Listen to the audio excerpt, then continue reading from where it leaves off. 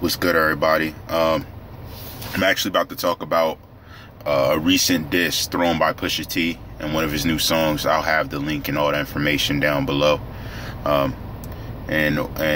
Basically the end of the punchline says how Drake has questionable bars written for him and the feeling ain't real.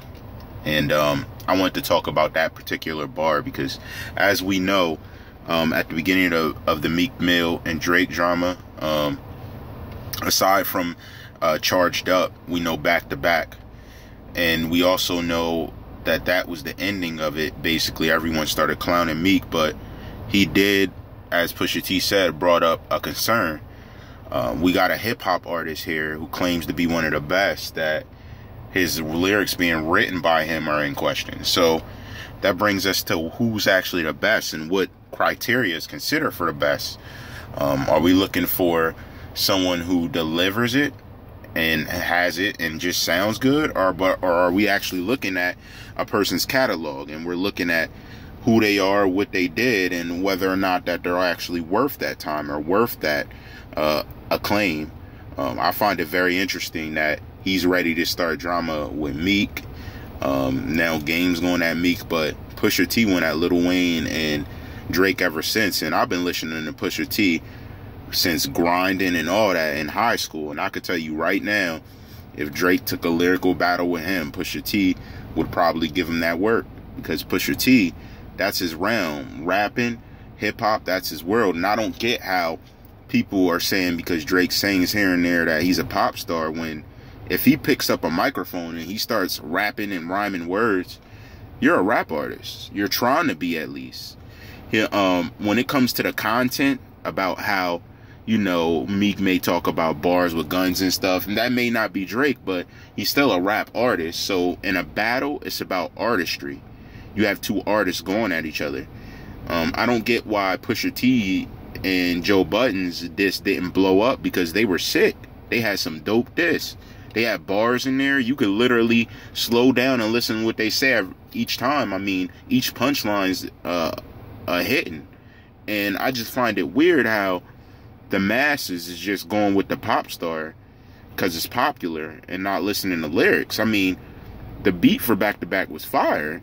I think that's why it blew up, in my personal opinion. I didn't hear anything in there rhyme-wise to make me say, oh, this guy's a threat. If anything, when I heard him spit the battle with Meek, I was like, this dude better not get into it with Joe Budden or Pusha T, really, in the back of my head, because I remember them coming at the whole Cash Money organization at some point in time. And to be honest, I was shocked to hear Meek Mills rap how he did against him, because the Meek I know, if Meek was really taking it serious, for real, I feel, I've heard him battle and have way better bars against Cassidy. But that was Cassidy, so you already know when he dropped his thing, it was like, wow. So, I mean, this is something we need to look at with the game going forward. Are you willing to accept pop stars into the realm of hip-hop and give them excuses for when, you know what I mean, they don't want to rap against certain people, or when they're dodging certain people who are coming at their neck? Because I know if Drake was coming at Meek's neck or anyone else's neck, it'd be all over the place. Like, oh, he's coming at such neck, he got to respond. So why isn't Drake forced to respond? Why can he just stack up and respond when he wants and take L's when he wants? I don't understand that. I mean, if you're going to place yourself in a rap battle predicament and someone drops a track, you got to drop a track back. Like, it's not like, oh, I'll wait to respond to them. Like, if you're an MC, you're going to drop a track coming back at them, or else you're going to figure out a problem if it's realer. I just don't understand how it works right now. So, I mean, you guys check out that Pusha T thing. That thing's dope.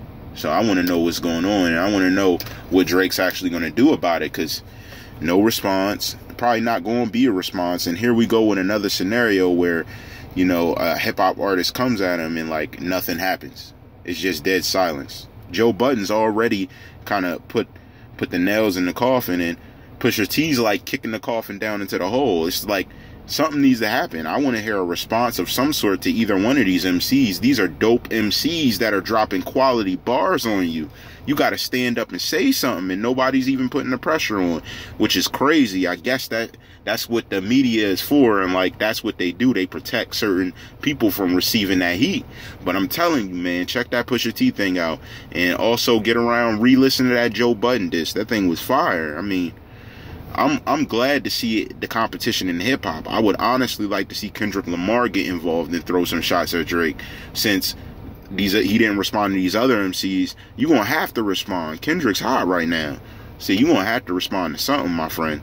I mean, he can't just ride in, roll out on Meek, and then ride out like he's the best ever that ever did it. Like, come on. You gonna have to take some shots and roll with the punches and solidify your stance.